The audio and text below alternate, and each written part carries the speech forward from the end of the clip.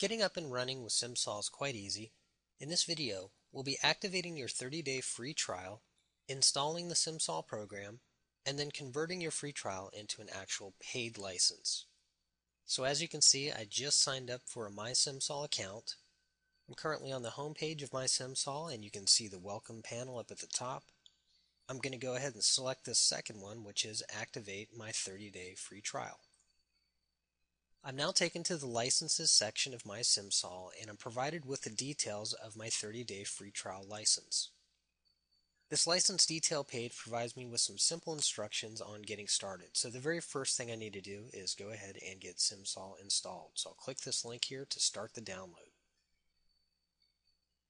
While the download's in progress, I'll go ahead and jump to step 2 here, which is highlight and copy the activation code below. So I'm going to go to this box, highlight it, right-click, and select Copy. Now that the download's done, I'll go ahead and start the install. I'll go down here to my Downloads bar and click Open. Get past the security warning, click Run. And that'll bring up the Simsol installation splash screen. I'll go ahead and click Install Now. Some installation notes are provided here. I'll continue to the install. The first screen that's displayed in the actual installation is the license agreement. I just want to make sure I click Accept License Agreement and click Next. Here's some further information regarding the license agreement. I'll go ahead and click OK. And the installation is now searching for any previously installed versions of Simsol. It's important that I don't have a Simsol folder already on the machine. If so, the installation won't continue. So the installation is now determined I don't have Simsol installed already, so I can go ahead and continue. This screen is showing me the installation paths it's going to create to copy all the installation files to. And I'll just click Next. This final screen once again verifies the installation path. I'll go ahead and click Next. And the install is now copying over the necessary files to install the software. Okay, while I'm waiting for the installation to finalize, I'll go ahead and close this window.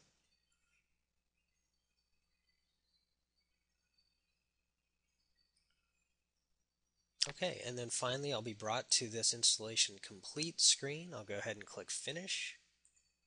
And that returns me back to my demo license detail page. I'm going to minimize this web browser for just a second and locate the icon that should be on my desktop now. Here it is. Go ahead and move it over here and open Simsol. Upon opening Simsol, this screen will finalize the copying of some of the installation files. Then we'll see the splash screen. And now the license activation screen appears. The activation screen has two different sections. Over on the right is the section for corporate users. If you work for an adjusting firm or a carrier that's paying for your Simsol license, you'll want to go ahead and use that option. But as an independent, I want to go ahead and just enter my Simsol information and use my free 30-day trial. So I'm going to enter my Simsol username, my Simsol password, and the activation code that I copied from the demo detail page. So I'll right click here and select Paste and click Submit. And just like that, I've now started my free 30-day trial of the Simsol software. Now your free 30-day trial begins the moment that you complete the registration screen that we were just looking at and you're able to get into the software. So at any time I can go back to the My Simsol page, go to Licenses, and view my current demo license.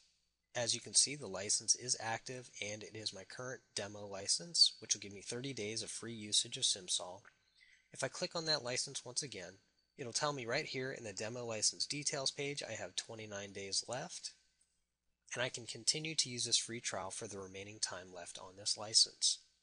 As I look at the demo license detail page, there's some other information here. So once again, the effective date when it began, my expiration date, other information like my name, email, phone number, and the computer I currently have Simsol installed to.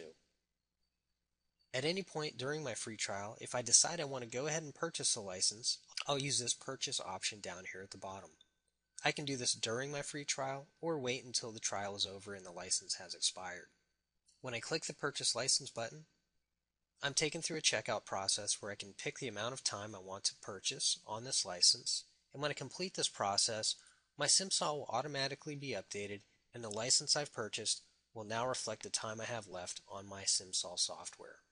So if I return back to the licenses page, I can also buy additional licenses if I'm working with a small team of other adjusters and I want to allow them to use licenses as well. I would just use this purchase option up here at the top.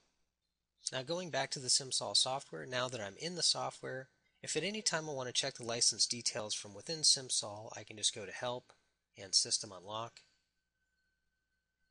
And this will provide me with the license details that I'm currently using, the username, password, the current license being used, and when it expires. So that's the installation and activation process for Simsol. You can now move on to the next video, which will help you with getting started creating your first file.